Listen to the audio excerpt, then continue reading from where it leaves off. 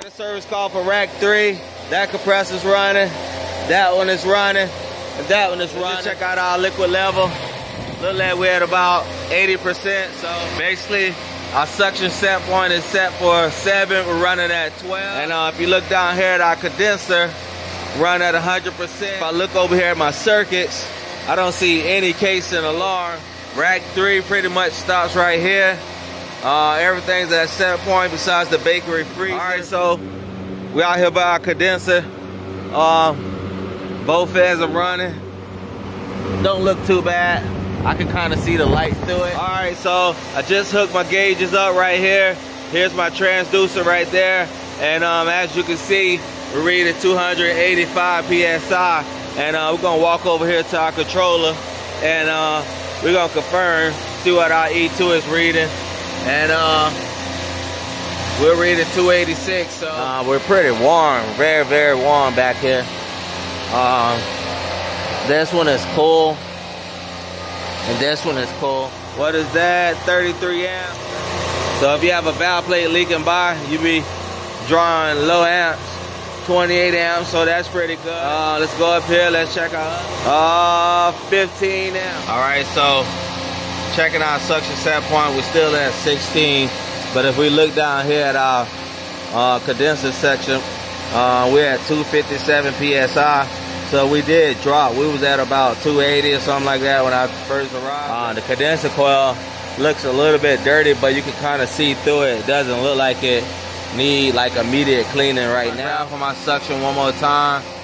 Something maybe could have went in defrost and actually took out the rack. We're gonna basically use our graph as a tool troubleshooting. See right here, it happened twice. You know, we had a hot suction alarm the other day.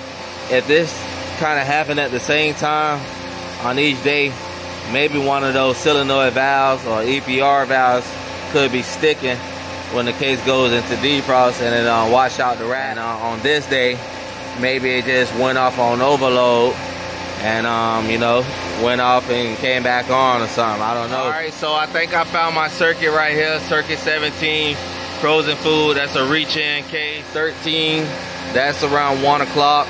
And this probably has about a 24-minute, 24-minute duration, 13-minute drip.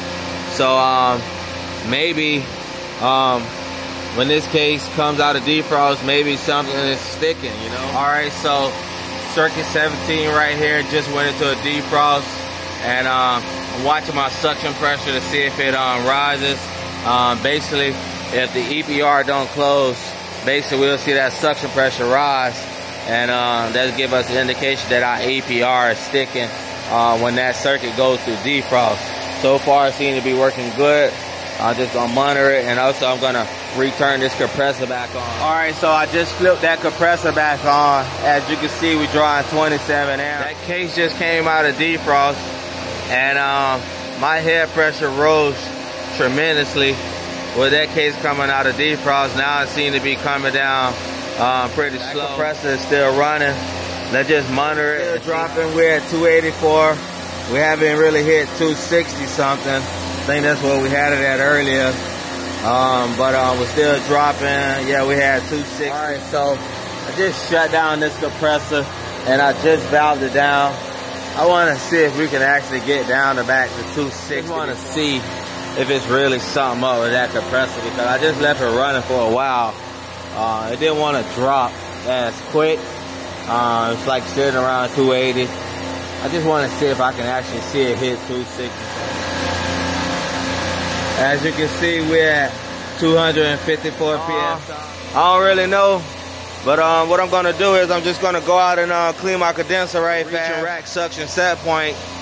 We are dropping a little bit, so gonna go ahead and rinse this condenser out, see if it makes a difference. It's not really that bad. I can actually kind of see the light through it, but it's pretty hot out here. Yesterday it was feeling like 100 degrees, feel like temperature, so we need to go ahead and rinse this condenser out. All right, let's hit this section. All right, so I just went on ahead and rinsed my condenser out. Let's just see how everything goes. Condenser, so 267.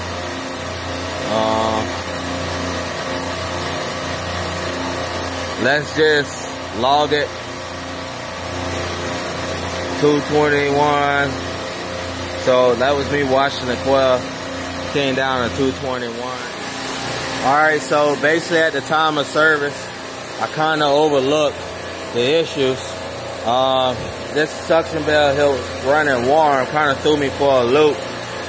Checked the valve plate wasn't leaking or anything. You know, we was running a high head pressure rack going off on what it was, high discharge pressure. And basically what happened was I couldn't catch it at the time. Had someone come out and take a look at it, give me a second opinion. And basically what they found was too much oil in the head. I'm back here at the same store on a different service call, and I'm just checking it out. But what happened was this pressure relief right here was too full. I mean, the oil reservoir was too full, and it was dumping oil into the suction header and also increasing the load. But on top of that, this three-way valve here is going bad. It wasn't shifting all the way.